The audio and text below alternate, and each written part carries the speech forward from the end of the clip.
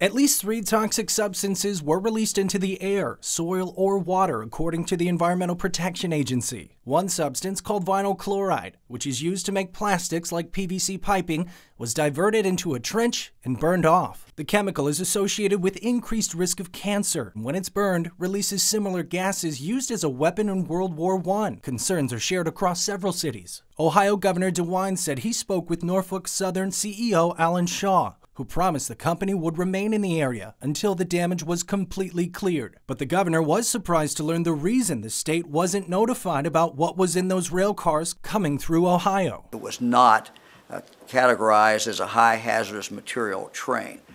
Frankly, this is absurd. Norfolk Southern is testing the air and water inside hundreds of homes. Results will be released next week. The derailment has renewed calls for stringent federal oversight of the rail industry so other communities might be protected in the future.